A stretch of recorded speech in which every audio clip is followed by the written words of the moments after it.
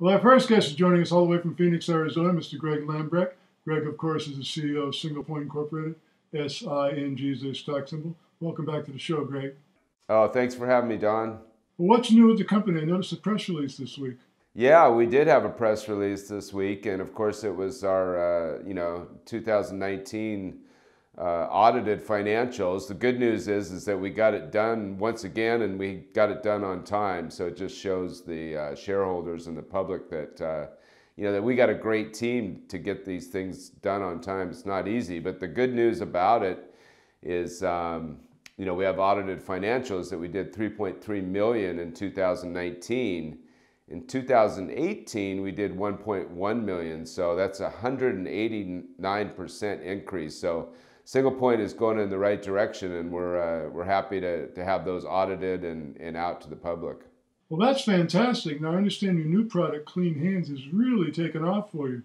Oh my gosh, yeah. So we came up with a hand sanitizer that has CBD in it because, of course, our site where we sell 40 different types of CBD, it makes sense for us to put CBD in a hand sanitizer right now with what's going on with the coronavirus. So the response that we've gotten has just been amazing. We were at the NACS show, which is the National Association of Convenience Store show. So we have the list there that probably has 12,000 names and emails, and which equals about 300,000 accounts. So I'm not at liberty to tell you who we're talking to right now, but some of the largest convenience store chains in the country are calling us for our clean hand sanitizer. So, boy, we're really going to be showing some incredible deals and some huge numbers with our hand sanitizer, Clean.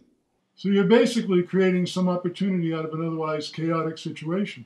Absolutely. One of the interesting things that, we've found and we've heard a lot out there is that, the hand sanitizer out there, that have been out there, for years, Perel and everything, it's, everybody's washing their hands 15 times a day, and it's really drying out people's hands. And our product, we like to, think is the Cadillac of hand sanitizer. We're making every bottle ourselves, and we're putting the hemp oil in there, and it's really a quality product. So it's a whole different experience, and the customers are gonna see that and give their hands a break, right? We've been talking a lot about direct solar lately. Has the current situation affected that business somewhat? It has, but I got to tell you, we pivot very well at Singlepoint. What we've done is, of course, it's been hard for canvassers to go into houses and actually close deals on getting people to put solar on the roof. So what we've done, which we were talking about doing anyway, this has just forced us to go there, is we've been setting up all of our meetings on Zoom and Skype. So we're just, and that's eliminated the canvassers, which, it takes a lot of money to train them and send them to a city and pay for their hotel and their food. So now we're just doing our meetings on Skype. So it's made us become more digital, and it's really working out quite well. So we're really excited about this change. So basically, social distancing 101. That's exactly right. Singlepoint Incorporated, SING. Greg, great update. Thanks so much for joining us.